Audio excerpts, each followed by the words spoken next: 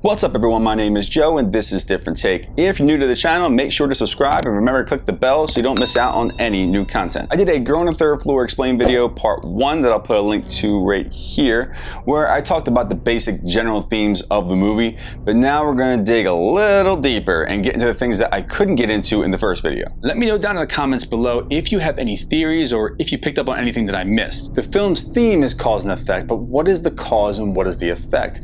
That's where we find what the movie is really about. It's about toxic masculinity and the effect that it has not only on yourself but on others around you. Let's take a look at the characters and what they represent real quick before I get into anything about the movie. Dunn represents toxic masculinity. If you look at Dunn's character and his character's behavior, you'll notice that what he does is he tends to feel that he's owed something. He's owed whatever he desires, and anything that he wants he feels like it's owed to him, and he just takes it. He just takes. Even if it comes at the expense of other people, it doesn't matter to him. He never feels apologetic, he never feels any remorse, and he never takes responsibility for his own actions. He never takes accountability for the things that he does. He says things like, I earned that, and you owe it to me. Dunn has this false sense of overconfidence and this false bravado that he can't even see past his own weaknesses. He can't see when he needs help. Liz represents women who hold themselves back and put their needs second to support the fragile egos of their partners. Sadie, the disfigured girl, represents the victims of childhood sexual abuse. Sarah represents the disposability of sex workers. Ellie is the conscience of the story. She's the moral sense. Milo and Cooper the dog are both innocent victims of circumstance. And I know what you're thinking. Why did Milo and Cooper have to die? But we have to remember, Sarah and Sadie were innocent as well. If you get upset because of Milo and Cooper's deaths, but you weren't as upset with Sarah and Sadie's deaths, or you just forgot, well, that hits on some of the points this film is making. The point that we have to start treating women with equal respect. And last but not least, the house. The house is a symbol for a woman. There's plenty of suggestive hints and symbols, and we constantly hear moans in particular situations throughout the entire film. So as I'm going along, I'll refer to the house as a she, just to keep the idea fresh in our minds. The opening shots of the movie are of different parts inside the house that are symbols that represent an old, tired, fed up woman. Kudos to production designers, I'm probably gonna mess up their name, Courtney and Hillary Andwar. If I get it wrong, I apologize. But they did a stellar job with these symbols in the house. I won't go through them all, but if any of you out there have any ideas on what you think that these symbols mean, drop them down in the comment section below. Okay, so there's a shot of a ceiling lamp that looks like a nipple. There's a shot of an intercom system with a knob and buttons that control, ready for this? The volume, when to listen, and when to talk. Think about that. Oh yeah, and we find out later on that those controls are broken. So, in one of the last shots, we see a light fixture that resembles a woman's, well, let's just say you can figure it out. Don comes bursting through the front door with this false sense of bravado. He's got his brand new little box of tools, and he thinks that he's gonna renovate this house, and... How about new? He walks in the house and he can't turn the light on. So Don can't turn her on. Then he says, who paints a room pink? Because I'm so manly, I can't like pink. Don sees a hole and puts his hand in there. And if you listen closely, you can hear the house moan. Then, without any precaution, he starts hammering the hole, without having any idea of what the hell he's doing. Sound familiar, ladies? And then we see Don taking out all the carpets of the house, leaving her completely bare. In the main shot, you'll also see these big drapes in the background. This shot is a reference to the saying, do the carpets match the drapes? If you don't know what the saying is, just Google it. So without any care or caution, Don is modifying her to his liking. Oh no, he didn't. The doorbell rings and we get introduced to Ellie. Before the conversation ends, Ellie tells Don, my door is always open if you care to learn more. Remember that. Don then begins to video chat his wife Liz, and we get introduced to Liz in a little small itty bitty screen. During the conversation, Liz points out the giant gaping hole in the wall. Interesting choice of words. Don calls his unborn daughter Pumpkinhead and assumes that because Liz's stomach is so big that the only explanation is because she must have a big head. Yeah, or maybe because she has an entire human being inside of her. Jackass. Liz asks about bringing in some professionals for the house because it's a lot of work, and Don dismisses Liz and says, I got this. Nope. No, you don't. But if you look at Liz's response, she's supportive, but she's kind of skeptical. Then Dunn says, how could he sleep at night knowing someone else built her castle? It takes a man to do something like that. It's easy. You close your little eyes and you rest your little head. What are you trying to prove? Let go of the pride, man. Call in the help. Liz then says, well, at least the roof wouldn't leak. Ah, see? Common sense. Smart. Dunn tells her not to be paranoid. Ooh, never say that. Never say that. And Liz says, I trust you. Why would you do that? Liz has to go and says, I love you, and gives Dunn some kisses through the phone. And Dickhead McGee just smirks and hits end call because he's too manly for love and kisses. After the call, Dunn gets a power drill and stares down the hole like he's about to challenge the damn thing to a match in the main event at WrestleMania. Don's drill goes limp. 4.3 million men experience erectile problems. And his battery dies, but instead of getting mad at himself for not preparing to charge the damn thing, he gets mad at his drill. Don't blame the drill, Donnie. We then see some fluids coming out of the outlet of the wall, and Dunn steps on a marble and gets, you guessed it, angry. See, the house, she's testing him. And we're starting to see his flaws. Back in the house, Dunn starts smashing holes in the wall again. Why? Who the hell knows? Then he starts to put his hand in the hole. Again, and if you listen closely, you can hear the house moan again. Dunn goes to a local bowling alley and bar to grab something to eat, where he meets Gary, or I don't know, I guess that's how you pronounce it, who, after finding out which house Dunn's moved into, gives a look of concern and asks him if he was queer, because the house is bad news for straight men. Note Dunn's reaction when he asked him if he was queer. Relax, dude, it's not that big a deal. Dunn goes back to the house and video chats with Liz again. And Liz asks again, if he needs extra help. And Dunn says no, because he has his friend Milo coming. Right before bed, Dunn watches some porn on his phone, and he's watching this stuff where they keep saying daddy, and it says daddy master on his phone, and they'll do whatever he says, and I don't know. I guess to make Dunn feel like he's in charge. Hey, whatever helps you sleep at night, I guess. Dunn makes a mess with the sink, goes outside and encounters Sarah. Gets a little flirty with the eye contact, then goes for a run. While running, he smiles at a woman walking by, and once he passes her, turns back to check her out. Jerk alert! Dunn gets in the shower and the house blasts him right in the face with some white stuff. I think you can all figure out what that was supposed to mean. That's all I have to say about that.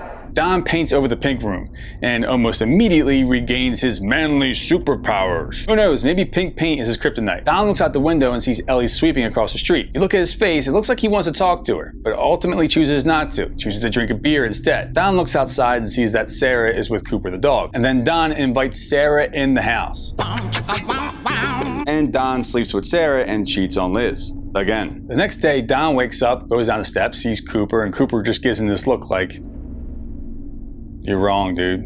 You're wrong. Dunn looks at Cooper and says, I earned that. You didn't earn shit. He's acting like he's owed something, that he has earned to do something like that. It's not how it works. Right after that, the ceiling in the room upstairs collapses. While Dunn is showing Liz through a video chat, Liz says, I don't understand how you missed this during the appraisal. Instead of taking responsibility, Dunn takes the opportunity to blame Liz as well.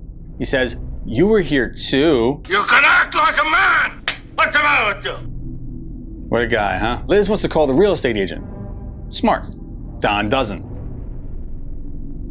Liz doesn't want him to bite off more than he can chew. He does. Sarah stops by and asks to come in, and Dunn all of a sudden says he can't. I'm sure you understand. Where was that answer before you slept with her, jackass? As expected, Sarah looks a little upset. Next day, Dunn is walking down the stairs. He answers the door and Milo is finally here and sees that Dunn is completely ill-prepared to renovate the house after seeing how many tools he has. While they're working on the house together, Milo mentions that he needs a Liz of his own. Dunn says to Milo if he wants to get a Liz of his own, it's a bad idea if he's afraid of hard work. What hard work? What are you talking about? What?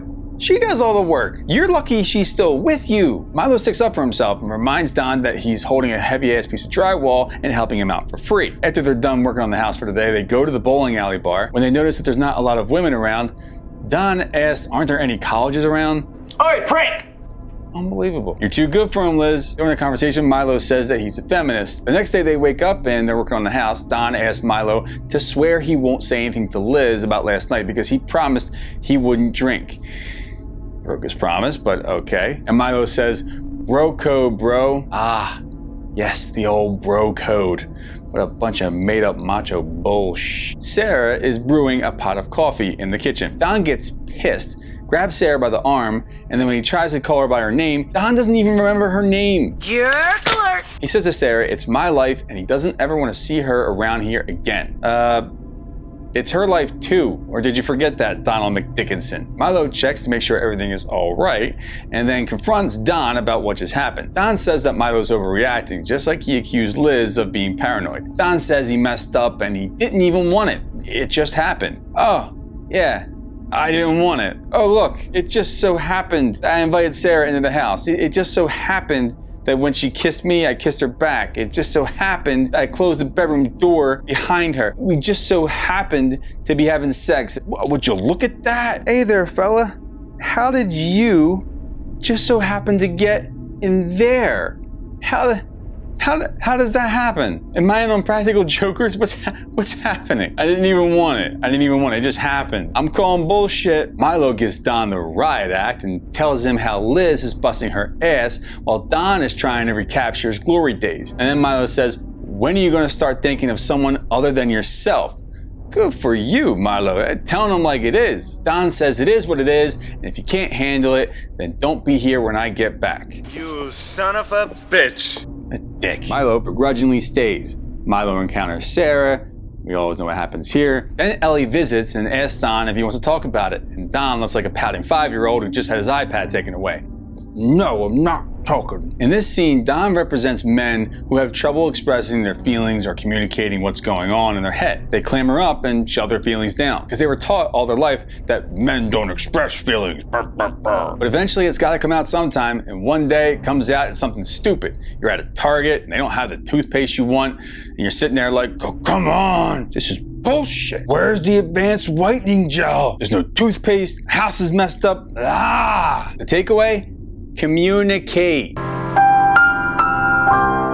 When talking to Don, Ellie refers to the house as a she. She says, when a woman gets to a certain age, she doesn't like to be fussed with too much. Houses aren't that different, I guess. This house is a bitch. Certain places have personalities and sometimes they're rotten. It takes a real strong hand to turn them around again. What's interesting about this moment is that if you look at Don, he immediately looks at his hands, balls his hands up into fists, and then starts hitting his fists as if he immediately took that as strength, with violence, toughness, force. She's a pastor, Don. That's not what she meant, dude. What she was talking about, Dickelstein, was strength of character. Ellie then says, blessed is the man who remains steadfast under trial. In other words, Gotta keep our composure! Gotta keep our composure! Cooper the dog follows another damn marble down the steps and becomes the next victim, unfortunately. Don calls the cops about Cooper, and I talked about this in the other video. As the cop is leaving, Don is seen on the porch by Ellie. Once again, Don doesn't go to Ellie for help. Sarah shows up, and I talked about this in my first video as well. It was all just to trick Sarah and hit her from behind, and he goes to bury her body in the walls of the house. Dude, what? What the f? While Don is doing this, he receives a call from Liz. Then Don has a temper tantrum and acts like a kid at Toys R Us, and the funniest thing in the movie happens. He rips off the cabinet door, throws it across the room, it bounces back and whacks him right in the head.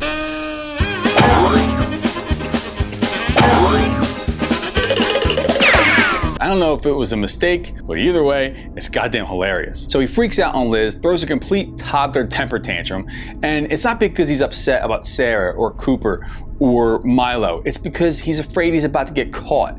You selfish bastard. Then Sadie comes after him, and Don asks, why are you doing this to me? Liz shows up to the house, and we finally get to see Liz full screen. If you really look at how Liz's character really comes through the screen, she's on a little itty bitty screen on Don's phone, and she has no voice. It's through the phone. It's almost as if it's saying, once Don is out of the picture, that's when we get to see who Liz really is. Because we've been seeing Liz through Don's perspective the entire time. But note the thing that Liz wanted most was the kitchen to be done. And Don couldn't even do that. It just shows it wasn't on his priority list. And neither was Liz. She looks at the lady part lamp, and if you notice, she gently touches it.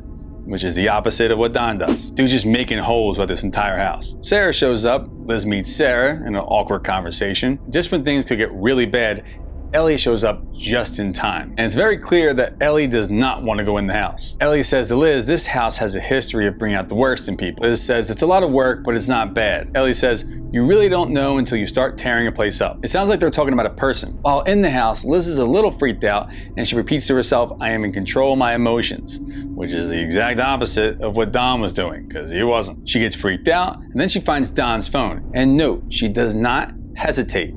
Liz immediately goes to Ellie for help. Don did not know how to ask for help. He never went to go ask for help. That's one of the main differences between Liz and Don. And Liz admits to Ellie that her husband's a fuck up. Ellie straight up asks her, why'd you stay? And Liz admits the alternative seemed worse.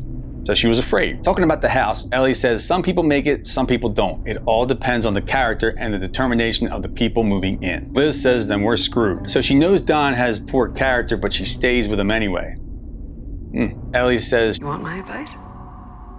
Get your husband and your baby far away from that house. Liz goes to find Don and goes back to the house, where the ghosts are partying like it's 1909. While making her way upstairs, Liz sees a woman down the hall who talks to her briefly. Her name in the credits is the nymph. If you notice, the nymph is kind of hiding. She's quiet. She stays in the background. Doesn't really say much. My best guess is that the nymph represents women who are sexual or who enjoy sex. They sort of have to stay in the background and kind of hide it. And they're kind of forced to feel shame because of it, which is the opposite of what men do. Men get high fives, women get shamed. It's a weird system we got going on here. Yep, that's me. You're probably wondering how I got to this definition. In pop culture, a nymph is usually short for nymphomaniac. But when I looked up this word elsewhere, I found this definition. In Greek and Roman mythology, a nymph is a nature spirit in the guise of an attractive maiden. Nymphs often suffered the attentions of men, notably those of the gods. This might be another way to interpret the nymph character. Get on with it. Yes, get on with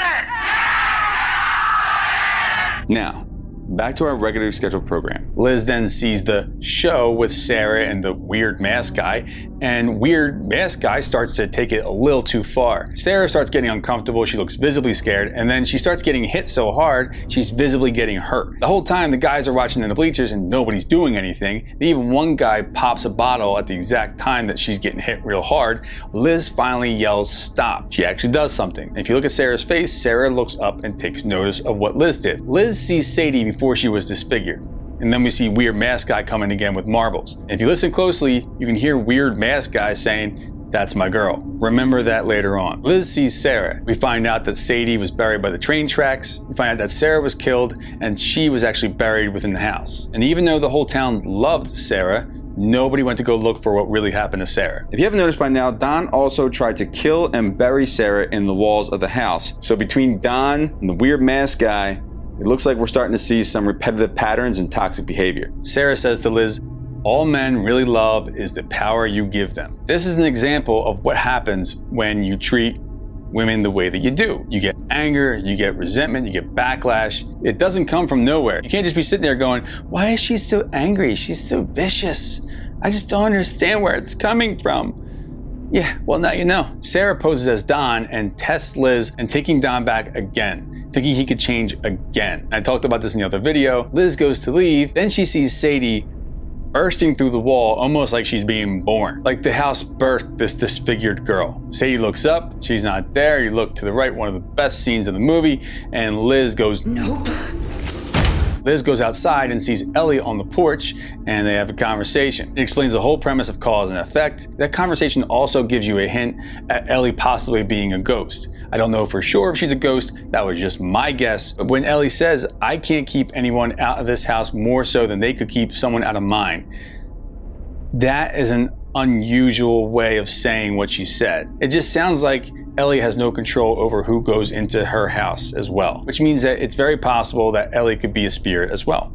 Just a good one. Liz says it's a messed up game and Ellie says, I didn't make the rules, that be the Lord. Jesus. Jesus, yeah, Jesus. It's tricky like that, Jesus. Liz goes back in the house, finds Sarah's body, and goes with Ellie to give her a proper burial. Fast forward 6 months later, Liz is still in the house. We see Liz is safe and sound with her newborn baby. Then we see Don, or the spirit of Don, looming over the crib. And Don says, That's my girl. It's the exact same thing that what weird mask guy said earlier in the movie. Not only that, it's Donn's voice in both scenes. Why is Liz still there after Ellie clearly told her to leave? We can make a strong case, and I think it's very probable this is the ending that Travis Stevens wanted. That Liz is staying in the house because she's not afraid of Dunn anymore.